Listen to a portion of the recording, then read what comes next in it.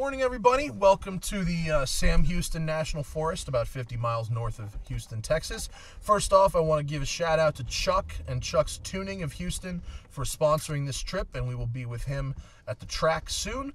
But for now, this is a very neat opportunity to drive a very rare and cool car. So, Mark, thank you so much for bringing your car down. Thanks, Matt. Tell me a little bit about it. So this is a 2001 Laguna Seca Blue over Laguna Seca Blue M Coupe. Blue on blue. Blue on blue. Yeah, Smurf blue on blue. Very blue. Yeah.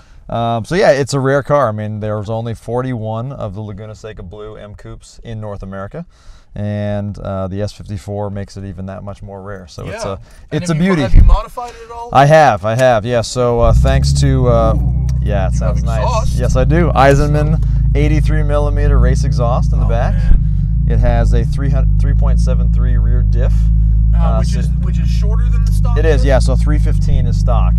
So you're going to feel that a little bit. It's got top speed catless headers, and on top of all that, the subframe's been reinforced, so it feels a lot more stiff than maybe your standard M Coupe that you might drive. Well, you mentioned that you are a pretty die-hard fan of the M Coupe. I am, yes. How many of them have you had? I think I'm on number 11 now.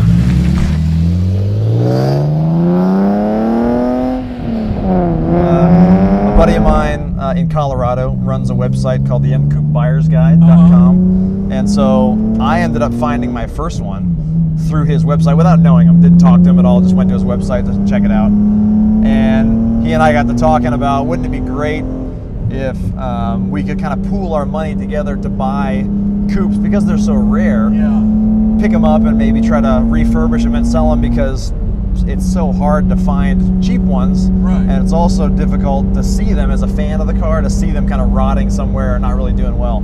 So after years of owning several of them myself, he and I kind of pooled some money together along with some other financial benefactors to buy a few. Yeah. So you've got like a hedge fund of Z3s. A little bit, yeah. So interesting. Yeah, it's very cool. So we've picked up some in Alaska, we've picked some in Hawaii, Florida, Massachusetts. We've found some in Colorado. It's been all over the country, and it's been a very fun project. So pretty cool. Oh, it's 5-speed? It is 5-speed. Oh, I was expecting a 6-speed. Oh, sorry, I haven't made that. I haven't done that switch yet. That's coming. The S54s didn't come with a 6-speed. That's right. Every M Coupe is a 5-speed stock. Yep.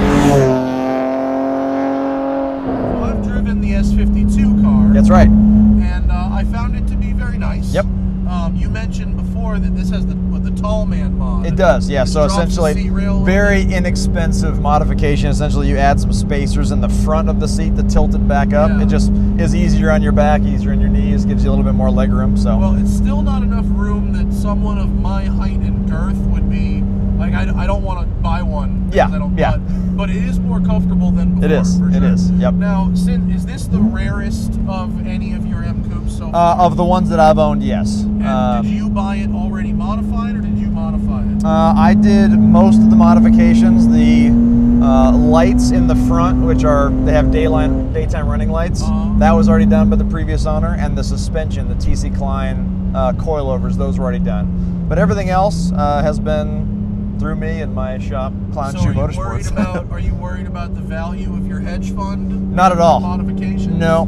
This is for me. This is a personal one. I've got a project coupe that we're working on right now in Colorado, so that's kind of a separate deal. We all have our own personal coupes. I don't want to sit behind this guy, so we're gonna let's get around.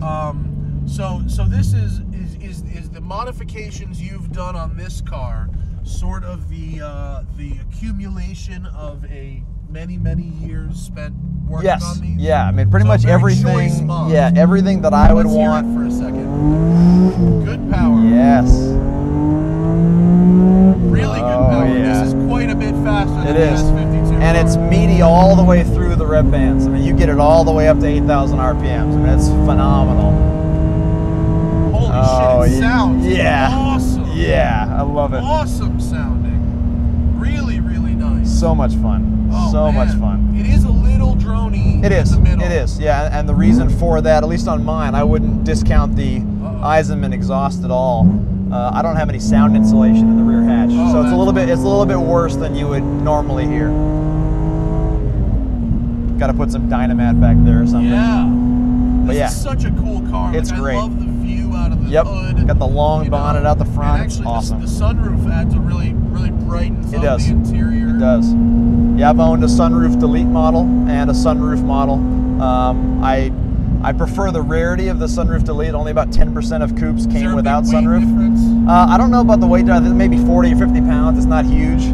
I think for anyone taking it out on the track that wants to wear a helmet, tilt this up and you got a little bit more room. So I could get a helmet on here. Yeah, probably. Yeah. So you know what's weird to me about this is the steering feels overly boosted. Yeah. Oh, it's very, very light steering. I believe that was some of your, I wouldn't say criticism, just you noticed that on the S52 Coupe as well. So I don't think anything with the steering necessarily changed between the two models. But it's got good grip. Yep. It rides well. This thing is cool, man. It's fun. They're good collector cars. Absolutely. Good weekend cars. Do you go to the track with it much? I haven't. I've started looking at some HPDEs coming up. So all of these modifications essentially were finished back in like September, October. So they're relatively new to the car. And so I've been getting used to it just on the street, and then I want to take it to the next level with, really how to maximize it, right? How to take it to its limit. It feels like it's got a really nice balance. It does. Nothing is really outweighing or outshining anything else. No. Except, obviously, the exhaust is very predominant. It is. It is. You get a lot of that.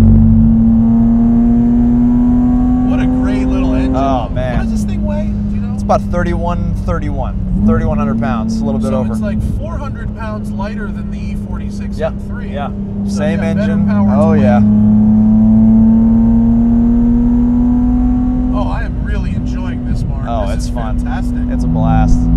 So I've driven this. Like, visually, like this. Yeah. Oh, yeah. Is so good. The gauges are so good. Yep. I think it'll age really well. I mean, it's a 15-year-old car already, but the classic look of everything on the interior does really well. Well, it sounds so trite, but like they don't make them like that. No, of course not. Yeah. Yeah. You know, a lot of BMWs don't even have a water temperature gauge. No. Crazy. But it has this linear. Everything about it is very linear and progressive. Yep. It doesn't feel like it's going to get away from you. No. Do these have LSD? They have limited. Yes. Oh yeah. Slip diff, right? Yep.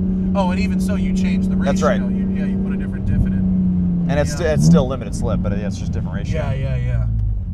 That's awesome, man. What a blast. When you're looking for these, this is not a terrible turning radius. No. Actually. No. When you're looking for these, where do you first look, and then where do you end up finding? Yeah, I mean, if I were on the market as a brand new, haven't ever looked for one before, I would go to that M Coupe Buyer's Guide website. Super easy because the guy that runs the website has great algorithms for searching all over the place. But we find them on Craigslist, local Craigslist.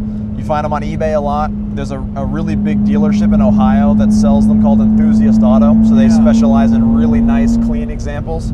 So if you have the money to get a really nice low mileage collector edition, a collector's model, let's say, you'd want to go to Enthusiast Auto. What about the Z4M? So you into those? I haven't driven one. I've sat in one. I love the exterior styling. But from what I've heard, and this is all personal preference, it's a little bit more reserved, right? It's almost like a modern day muscle car. It really feels unrefined in a good way. Like you really have to drive the car to survive. you have to. The Z4M is numbed down a little. I haven't done the Coupe. I've driven the Roadster. Yeah, I love the look. I mean, I love that kind of shooting brake, slope back style.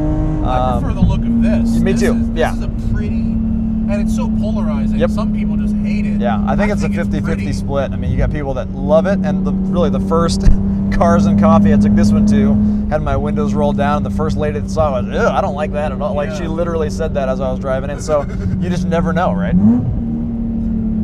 It's really, really cool. Yeah, I just love that you don't see them every day, so that's the cool part to me.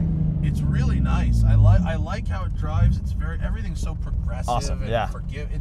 Well, maybe not forgiving, but feedback. Yeah. There's a lot of feedback. Like if you're the kind of feel like person you're in control of what's going on. Yeah, and if you're in tune with your car, it feels like it gives you a lot of things to work with. Definitely. Thanks, Mark. Hey man, I'm glad you like this. This was great. Cool. Yeah, no, I really like it, and you know, these things are they're appreciated. They are quickly. They are. Yeah, it's hard to find clean low. If you're looking for them, man, get on them now. Yeah, no, they're going to be gone soon. Yes, and they're not coming back. Yep. And this was great. And awesome. Thank you for coming down, and thank you guys for watching, and thank Chuck's Tuning for having us. And I'll see you next time.